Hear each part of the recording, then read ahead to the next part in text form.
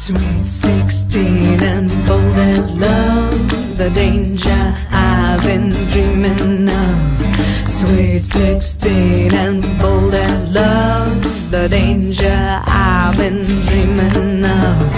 Sweet 16 and bold as love, the danger I've been dreaming of. Sweet 16 and bold as love.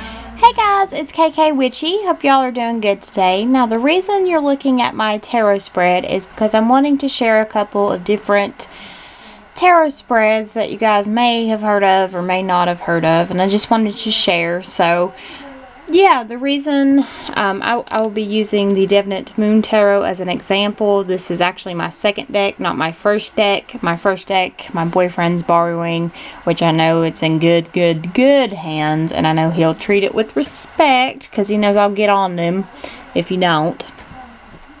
So when it comes to tarot decks, it's very, very important to make some preparations, I guess, if you call it.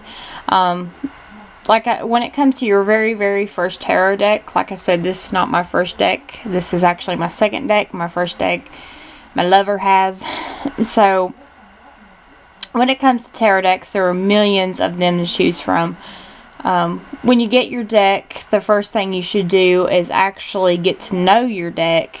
You can do this either by sleeping with them under your pillow, keeping them with you all times, whether you be at work or school. You can keep them in your car, and you can just kind of shuffle them and play with them and kind of examine the images to also get to know them.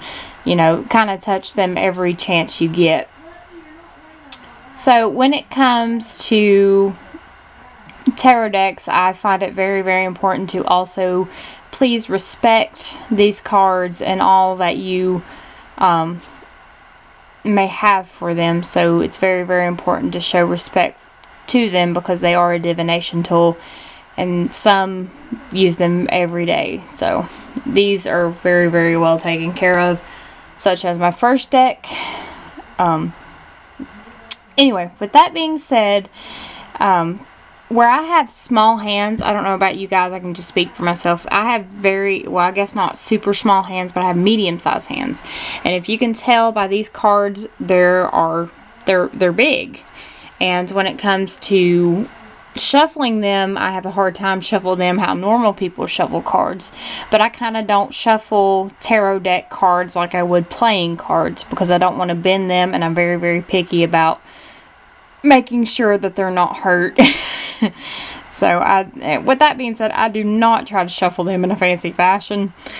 So also, when you shuffle your deck, no matter how you're shuffling them, make sure that you kind of pay attention of what cards fall out. You know, there may be something there that needs to be brought up to your attention, the card that falls out of the deck. So make sure you pay attention to what cards fall out of the deck. With that being said, I'm going to be moving on to our first tarot spread that we'll be talking about. And this tarot spread would be myself spread. Well, I call it myself spread. And what it is, it's a 5-card spread. And how you lay them out is you want to shuffle your cards however you decide to shuffle them. And then you want to go take your first card, 1, 2, 3, 4, 5. Now it's 5 cards laid out, and it's just in a straight row. You can also change them around if you want to. They don't have to be in a straight row. You can, you can number them backwards if you want to. However you feel that is right for you, do it. So number 1 would be what I already do well with. And what this is looking back on what you already do well with, and it kind of reflects yourself, if that makes any sense. So number 1 is what you already do well with. You know, what is in your life that you find with yourself that you do very, very well with yourself with. Number 2, which would be this card, would be what I need to work on. So this could be, relationship wise, yourself wise. The reason I call it my self spread is because I usually do more well with it when I'm doing shadow work. So it would be a really, really good spread to use when you're doing shadow work. So number 3, which would be this card, resources for improving. So this would probably be what you really, really need to focus and work on, the card that you pull for that. Number 4, internal things that need improving. So this would be the card that you need to be improving on. Something that you already have well with yourself, but you need very, very, you need to work on it a little bit more, which you really, really, really need to focus on.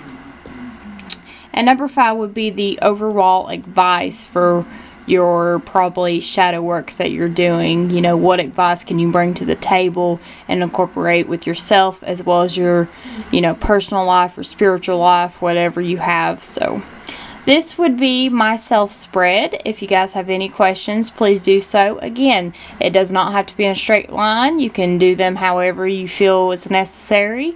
You can start backwards, and you can kind of switch the questions around if you want to. So it's really, really up to you guys. So thanks for watching. If you guys have I can't talk. If you guys have any other questions, please let me know, and thank you for watching.